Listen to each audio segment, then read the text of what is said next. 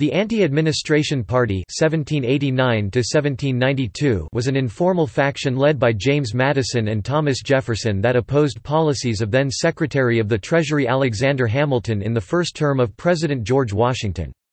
This was not an organized political party, but an unorganized faction, and most had been anti-federalists in 1788, meaning they opposed ratification of the Constitution of the United States. However, the situation was fluid, with members moving in and out. Although contemporaries often referred to Hamilton's opponents as anti-federalists, historians prefer not to use this term because several leaders supported ratification, including Virginia Congressman James Madison. Madison joined with former anti-federalists to oppose Hamilton's financial plans in 1790.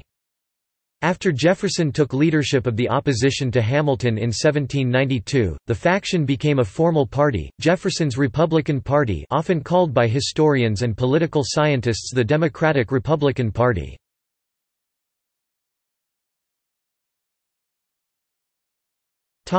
History. At the Constitutional Convention in 1787 and during the ratifying process in 1788, Madison was one of the two or three most prominent advocates of a strong national government. He wrote the Federalist Papers, together with Hamilton and John Jay. In 1789–1790, Madison was a leader in support of the new federal government. At this time, the concept of a loyal opposition party was novel. However, Madison joined with Henry Tazewell and others to oppose Hamilton's first report on the public credit in January 1790. The creation of this coalition marked the emergence of the Anti-Administration Party, which was almost exclusively Southern at this time. Madison argued that repaying the debt rewarded speculators. His proposal to repay only the original bondholders was defeated by a vote of 36 to 13. Hamilton's report also provided for the assumption of state debt by the federal government. Massachusetts, Connecticut and South Carolina owed nearly half of this debt, so other states resented assumption.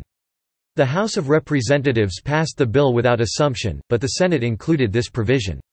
This deadlock was broken by a deal compromise of 1790 between Madison and Secretary of State Thomas Jefferson on the one hand and Hamilton on the other, which included both assumption and a decision to locate the national capital in the South in what became the District of Columbia. In the summer of 1791, Jefferson and Madison brought journalist Philip Freneau, fiery editor of a New York City anti-federalist paper, to Philadelphia to start an anti-administration newspaper, the National Gazette.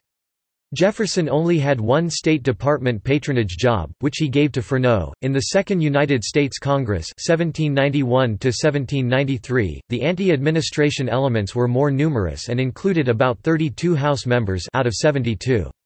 In 1791, Madison and Hamilton again clashed when the latter proposed the creation of a national bank. Southern planters were opposed, but urban merchants supported the idea. Madison said the bank was unconstitutional, but Hamilton successfully argued that the necessary and proper clause of the Constitution allowed for it. The French Revolutionary Wars, which began in April 1792, hardened the differences between the factions. The pro-administration party generally supported the British side or wished to remain neutral, while the anti-administration party supported the French side. Jefferson joined the party in 1792 and it contested the election that year under the name Republican. Politics now became more stable, with well-defined parties, Hamilton's Federalist Party and Jefferson's Republican Party, thereby creating the first party system which lasted 2 decades.